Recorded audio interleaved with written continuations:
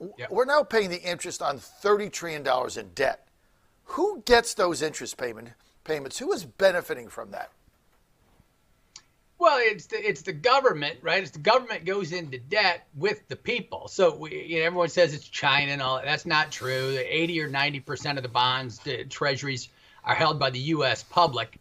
But we go into debt and we have to pay the interest. And it's like on your car payment. It's nice to have a car. It's nice to have a house. But you know what a pain those interest payments are. And all the good financial advisors say, avoid interest at all costs. You look at your mortgage account.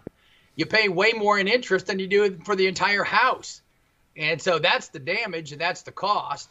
And there's a thing in economics called moral hazard, right? And so the Fed doesn't want to increase interest rates because just say you paid 10% on $30 trillion. That's $3 trillion a year. That's the size of the economy, right? If the interest rate was 10%, it's not that high, but it's going to go toward 5% in a short time as the Fed slows things down.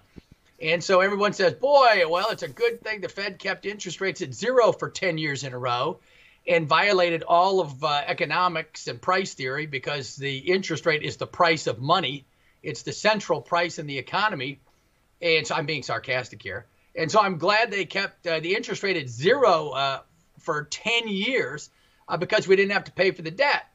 Well, the moral hazard problem there is the American people never got to see the full cost of what the Fed was doing. You should see the full cost of paying interest payments on your debt, because then you won't take out that much debt.